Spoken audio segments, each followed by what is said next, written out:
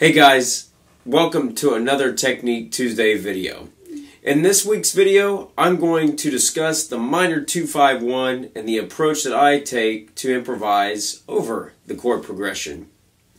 I remember early on when discussing the 2-5-1, one of the options was to use the harmonic minor scale over top of that. So if I was doing a minor 2-5-1 and C minor, then I could just use the C harmonic minor over top of that. Of course, there's some issues with that. So to really address the chord progression and use the correct notes, let's take a step further and take a look at those chord scales that I use. Alright guys, so the way that I look at a 2-5-1, minor 2-5-1, is a derivative approach. If you went back to some of my videos or heard me talk about the way that I approach even the major scale and the modes, I use a derivative approach instead of thinking about individual modes. So for example, I wouldn't be thinking about, in a normal just 2-5-1 in the key of C, I wouldn't be thinking about D Dorian, G Mixolydian, C major. Instead, what I like to think about are those chord tones that are available to me with each one of those chords passing. And then I think about the bigger picture, what parent scale is available to me. So in this case, the minor 2-5-1 is different than just a regular 2-5-1. 2-5-1 in C, you could think it all being within the tonality of C, and then pulling from those chord tones to really separate out those chords to make it sound like you're playing the changes, which you are. The thing with the minor 2-5-1 is that I treat each one of the chords as an individual sound. So, for example, a minor 2-5-1 in the key of C, where you have D minor 7 or D with a flat 5, or half diminished. What I'm thinking is I'm using my F melodic minor scale over top of that. So I'm thinking of that being what you refer to as the Locrian sharp 2. Right?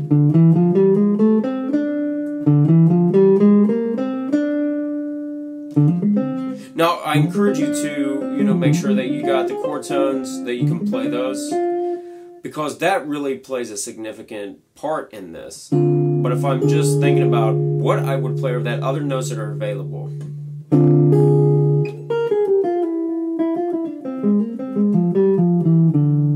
I would think about the Locrian sharp 2, so pulling from F melodic minor. When I go to the G7 and I'm trying to think about the alterations, the tensions that I can create, at that point I'm using A flat melodic minor.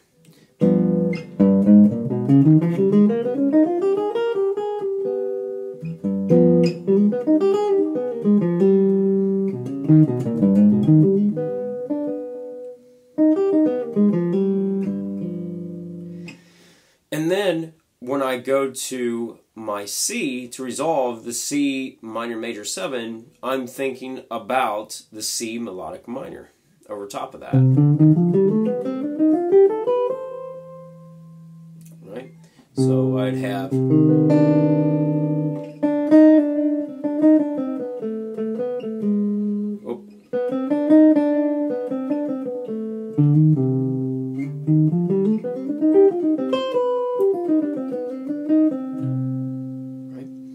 So if you put that together and you think about that, what would those spell, when you think about the scale choices I'm pulling from? F melodic minor, A flat melodic minor over a G7, and a C melodic minor over the C minor major 7, that forms an F minor triad, which is, it's interesting to think about that, to see that. So when I play over this, I am thinking about 3 separate sounds to really address the individual components of the chord. So this takes some time to implement into your playing. What I would suggest is creating a drone where you isolate every chord from this, each of the 3, and you practice applying the specific parent scale to this. Make sure that you're working on the chord tones. I will say that over and over again. Make sure that you're working on the chord tones to really address the inner workings of what these chords are. But then you have the options of choosing other notes to throw in as well.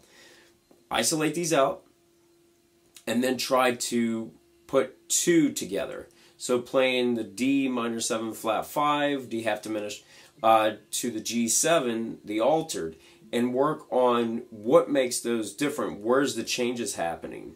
You can see that if you have, and this goes back to the 5 shapes, the way I see the fretboard. If I have shape 3, which would be shape 3 of the F melodic minor, and then I compare that to A flat.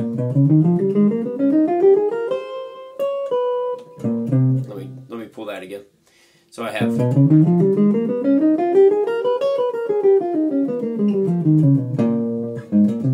back to the F melodic minor.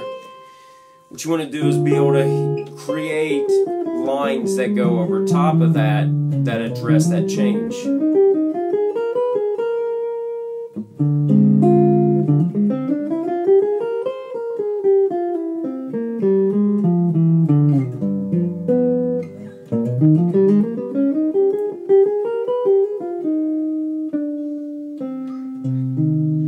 Alright guys, hopefully you enjoyed this. Hopefully you can use this information. I want to thank you all for watching. I want to thank all of you who continue to share my videos or subscribe to my YouTube channel.